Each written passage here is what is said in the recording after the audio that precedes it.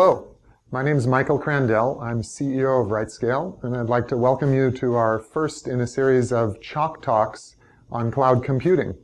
In these Chalk Talks, we're going to be really focusing in on the value of having a cloud management platform in enabling you to leverage the promise of cloud computing, the true promise of IT resources on demand for what you need when you need it.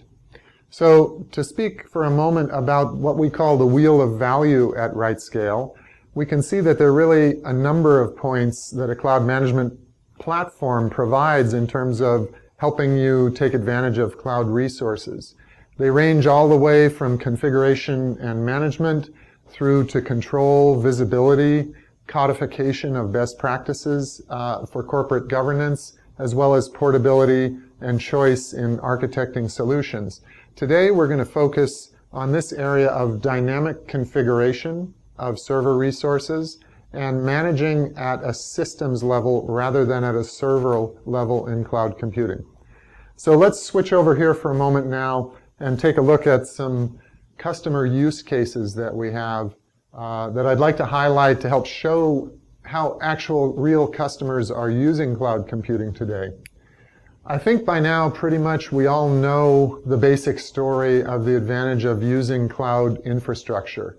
And it has to do with this diagram here, which really shows the red line is showing us fluctuating demand, in this case increasing demand for utilization of resources based on traffic or internal usage.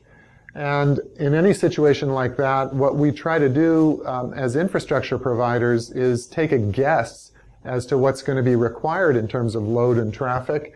That's represented by this dashed blue line. And we've taken that guess, and then we attempt to build out the infrastructure or lease or provide the infrastructure needed to cover that. And that's the orange line here. So you can see that demand is increasing on a variable flexible basis.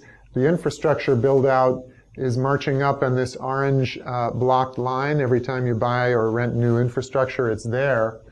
And what happens is two things. First is this kind of problem where at this point in time, you've got an opportunity cost. You've built out more infrastructure than you need, so you're paying for something you're not using. But worse than that happens over here and over here, where the actual traffic and the requirement from users has exceeded the infrastructure that you have.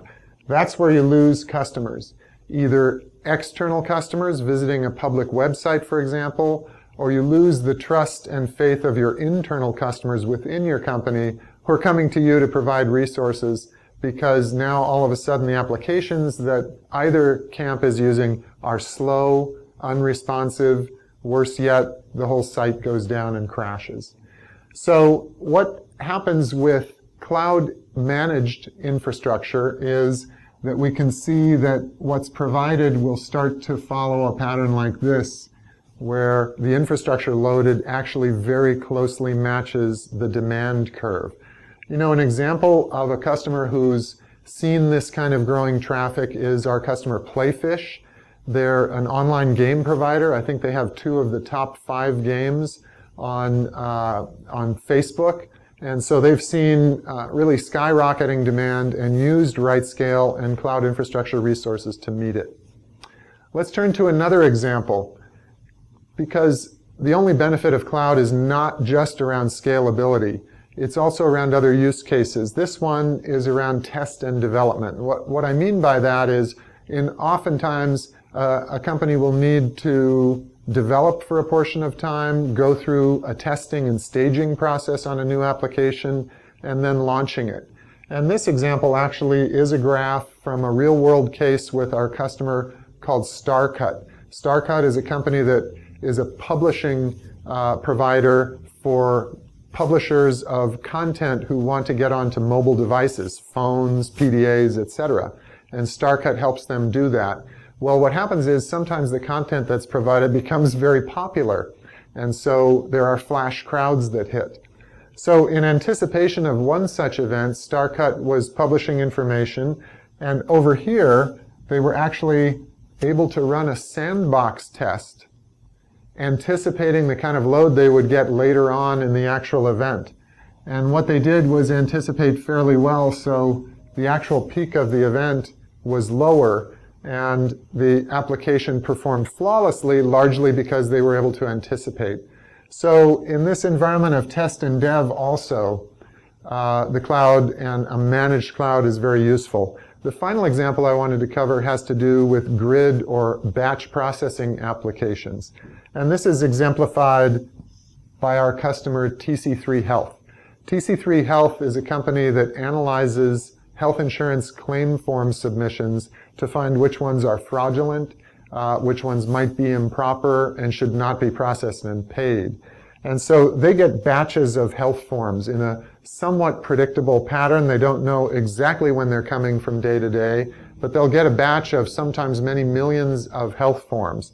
And so with managed cloud, they're able to spin up enough processing power to take care of the processing needs when they come in, when these batches come in, and then move back down when they're not being used.